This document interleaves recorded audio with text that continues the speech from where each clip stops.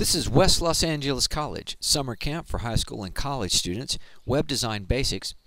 So we are now going to jump over to Dreamweaver and set up a site definition. So I'm going to launch Dreamweaver, and Dreamweaver is starting up. I'm going to create a new website definition for Charles Babbage. So we're going to go under Site and choose New Site. This is the most important thing you do when you get started with Dreamweaver.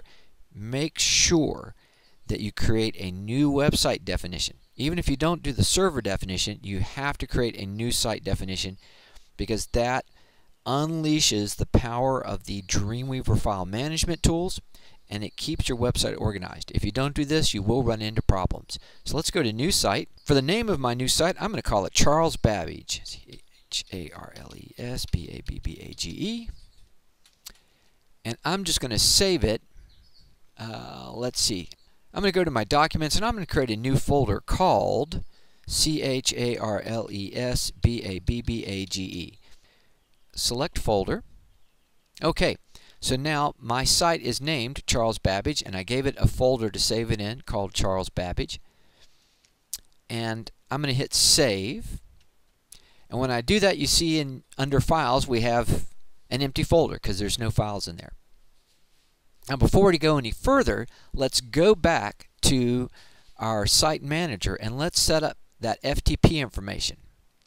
So I'm going to, and we could have done this all in one shot.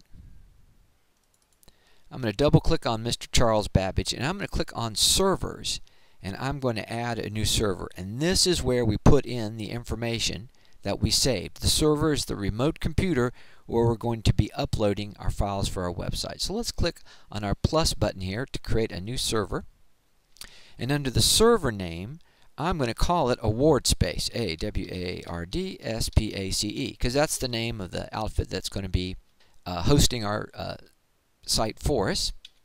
Now for the FTP address, I'm going to use the URL or the web address of the site that we put up. Right here, I'm going to copy this, charlesbabbage.atwebpages.com. I'm going to right click and choose copy, and I'm going to right click and choose paste. Now under my username, I'm going to put in that FTP username that we created. As you recall, it was our client ID with an underscore followed by the name that we put in this case Charles Babbage, and I saved that in my basic text file, so let me go and copy that. I'm going to paste that in. Then finally I need my password, so I'm going to go and copy over my password that I saved. I'm going to paste in my password. Now by default you can see that this little check mark popped into place saying, do you want me to save your password? I do. I don't want to try and enter that information every time. Before we go any further, let's test this information and see if we got everything right. Yes, Dreamweaver connected to your web server successfully, so we correctly completed all the steps we needed to enable Dreamweaver to connect to our web page. Let's say OK.